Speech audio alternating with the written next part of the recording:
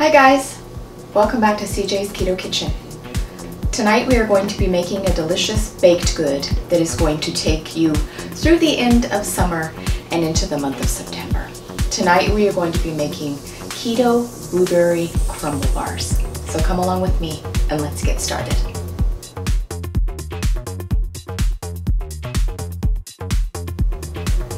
So the blueberry season is on the peak end, and blueberries are plentiful in my grocery store right now at a very reasonable price. So I thought I would make a blueberry recipe. And it's just in time because it is the end of August and our local coffee chain is already selling their famous pumpkin spice latte. So we have to get in the end of summer as soon as we can. So cobblers, crumbles, and all of those kinds of creations have been around for quite a long time. The American colonists brought them over from Great Britain, and they used to be served all times of day for breakfast. It wasn't until the late 19th century that things like crumbles and cobblers came to be known as a dessert. And it's a very easy dish, it's very homey, and like I said, it's going to finish using up your berries for the end of summer. And you would not have to use just blueberries in this, you could use any type of berry that you like. So come along with me and let's get started. So you want to preheat your oven to 350 degrees, and you need about an 8-quart saucepan. And I have a cup of fresh blueberries in here. You could use frozen, but frozen will take a little longer to cook if you're going to use frozen, and it will also provide a little more liquid, so you'll have to compensate for that. The reason I'm doing fresh blueberries right now is because it is the end of August, and fresh blueberries are at the tail end of their season, and they are inexpensive right now, so that is what I am using. So to our blueberries, I'm going to add 2 tablespoons of water.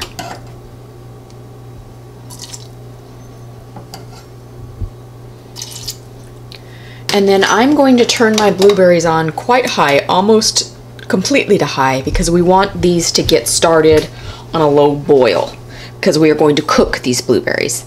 And as it starts to cook, I am going to start mashing them. I no longer have a potato masher because I no longer have potatoes, but I'm going to use my whisk, and hopefully that will be sufficient. So to begin the preparation of the rest of our crumble, it's going to be crust basically on the bottom and then the crumbly streusel top over the blueberries.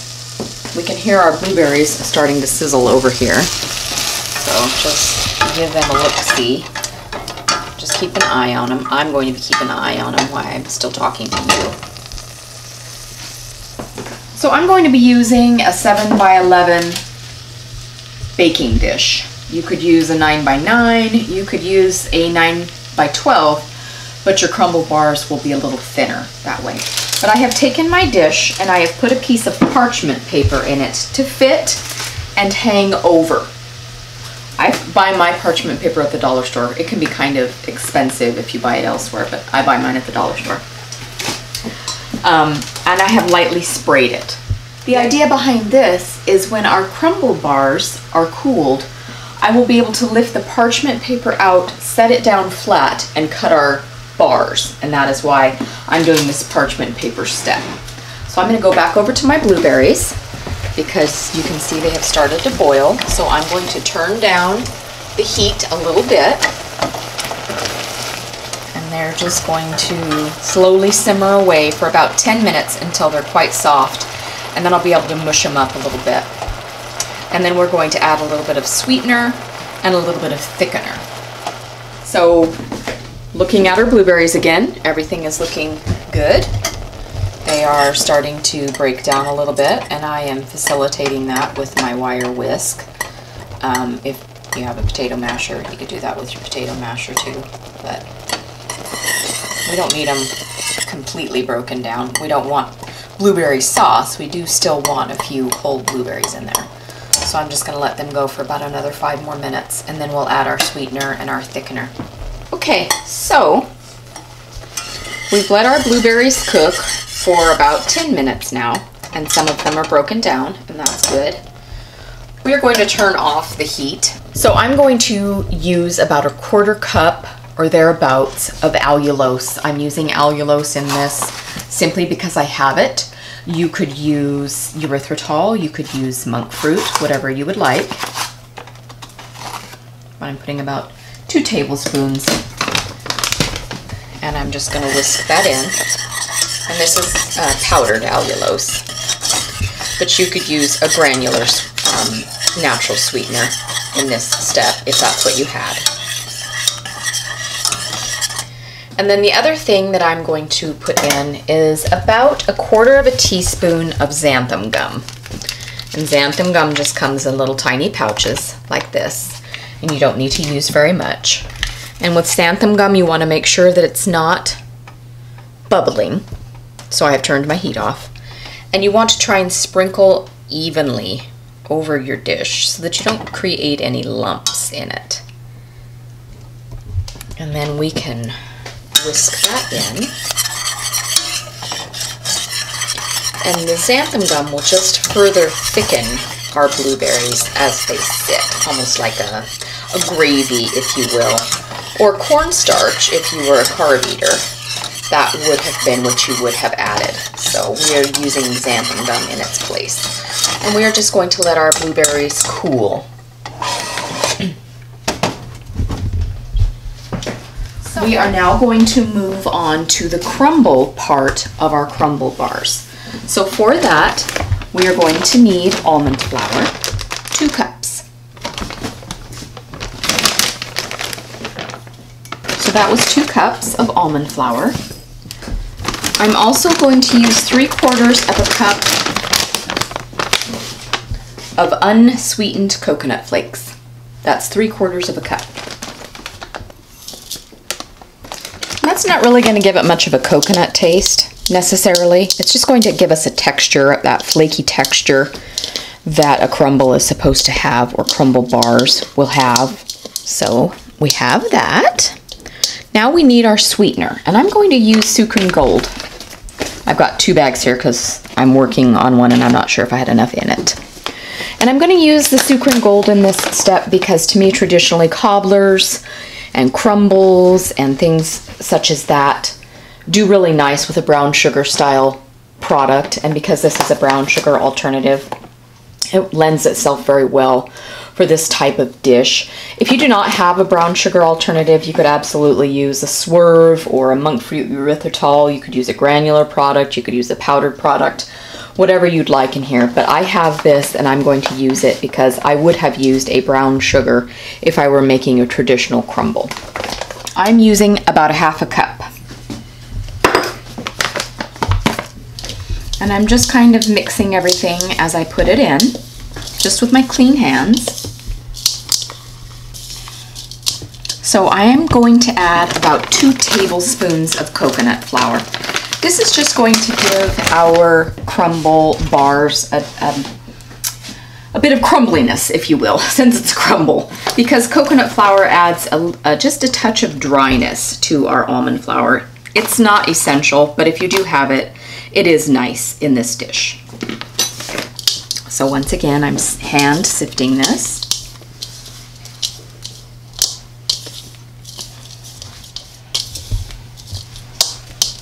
Okay, so I have all of our dry ingredients.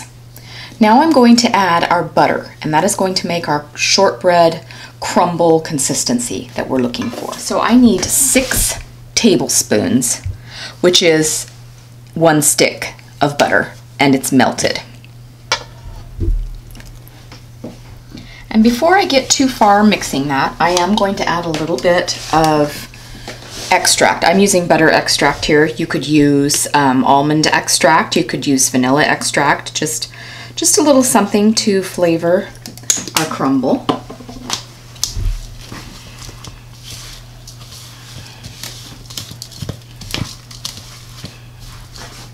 And I'm just working everything around, getting it all incorporated, and you'll see when I get done that it is indeed a crumble. It is crumbly, and that is what we are going for.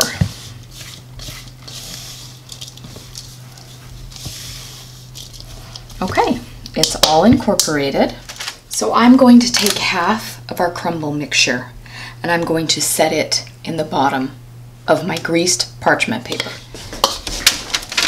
So we just want about half. Just eyeball it. And we're just going to take our time and slowly spread that around.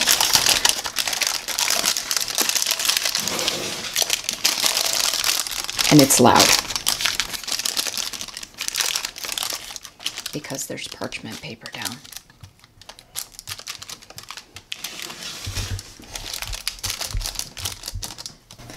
We just want to press it in and make our bottom crust.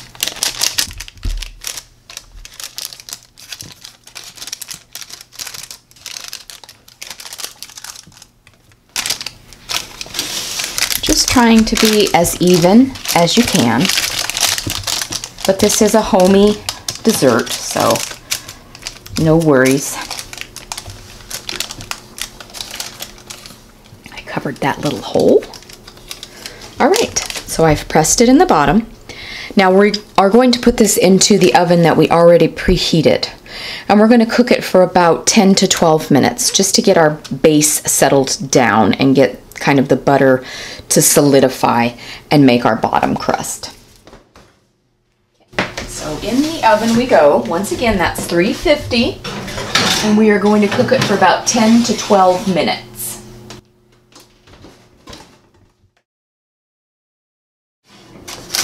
Okay, it's been in for 10 minutes, and that has just given it a chance to set up. So I am going to bring it out and let it sit for about 10 minutes. And then we are going to assemble the rest of our crumble bars. Okay, so it's time to finish assembling our dish and get it put into the oven for its final bake. So we are going to take our cooled blueberries, and you can see that they've gotten quite thick, which is what we wanted. So I'm just going to get them all out, and I'm just going to put them right in the center of my dish for us to spread around. And I'm just using a spatula to get all my blueberry out. So I'm just going to take my spatula and I'm going to spread this as evenly as I can. Our crust has cooled for about 10 minutes, so it's still a little warm, but not super warm. And I'm just trying to get all of our blueberries spread all around our bar so that every piece will have blueberry. And I think I'll get my hot pad here to help me turn, just to make sure that I get every bit with blueberry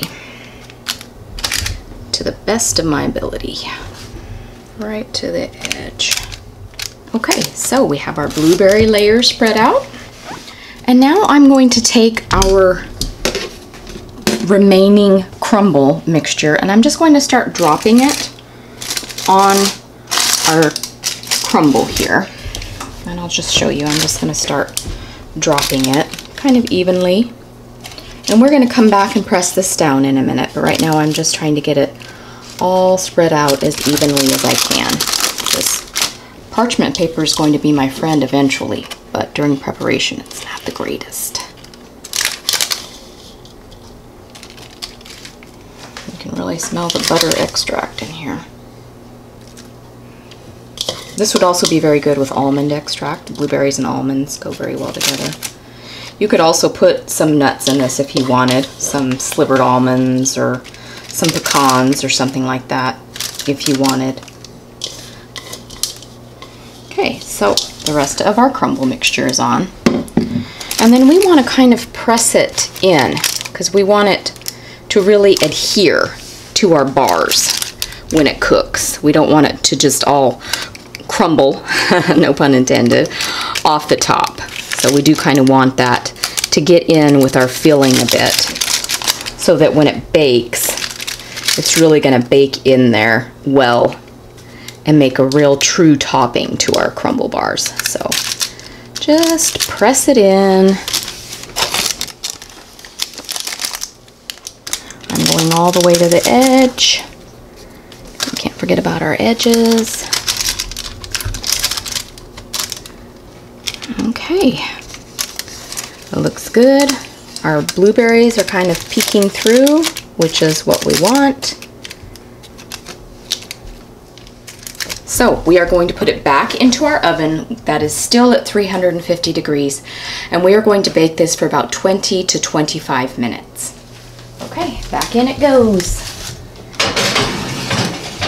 And once again, that's 20 to 25 minutes.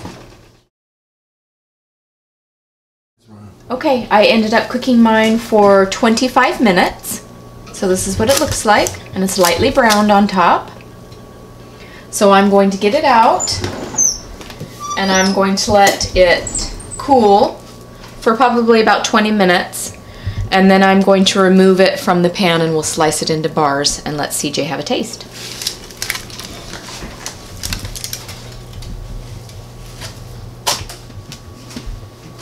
Okay, I'm going to attempt to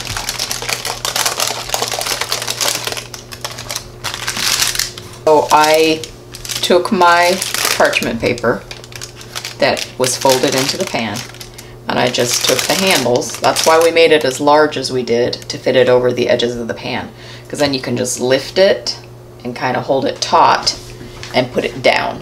So now, theoretically, we'll be able to cut this into bars easier. That's the idea. Anyway, we'll see. So I'm going to attempt to make 12 bars out of this. I'm going to just cut some median lines here.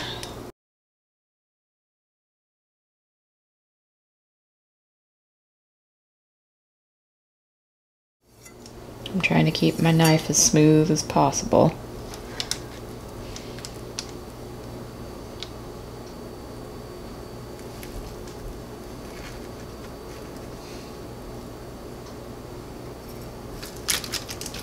Okay, so I have the 4 vertical cuts, and then you can just turn your paper like that. And once again, I'm going to just do some hesitation cuts here just to see if that's where I want to go. Yes. Okay. Okay.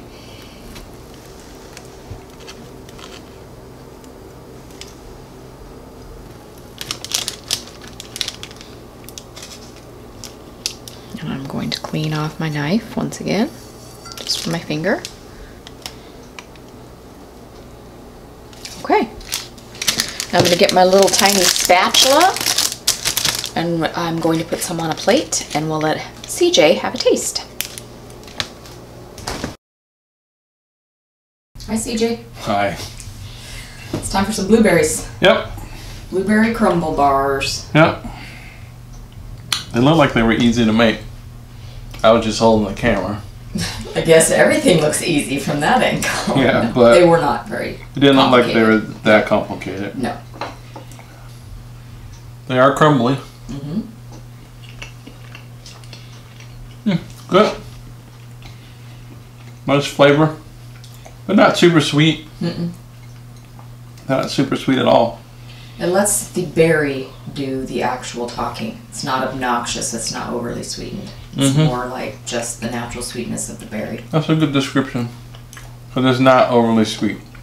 But it is sweet because of the berry. So yeah, it's a nice little treat. Nice to have around the house. Probably be really good with a cup of coffee. And yeah, I like it. Good job, baby. Thank you. Bye-bye. Blueberries in this. You could use any type of berry that you like. So come along with me and let's get started. Thanks for joining us again tonight. We hope that you enjoyed making these blueberry crumble bars. We hope that you will come back and see us again and consider subscribing and hitting the notification bell. We upload new recipes every Sunday, and we also have keto conversations on Wednesdays. Sometimes it's ketogenic food unboxings, sometimes it's what we eat. We try and vary our content as much as we can, all in keeping with the ketogenic lifestyle. So please hit the notification bell so that you know when we have uploaded a new video. We are also on social media. and we release photographs and teaser recipes, other recipe ideas, things that we're personally eating, and past recipes as well. So that's Facebook, Pinterest, Instagram, Twitter, and that's all CJ's Keto Kitchen. Please also head on over to our blog, that's CJsKetoKitchen.com, and there will be the recipe, and it is printable. It will have all of your ingredients, any other information that you need. I try and put a few interesting facts about what I have made, and there are some very interesting facts about blueberries that you won't want to miss. So please head on over there and come on back and see us again next week, and we'll see you then.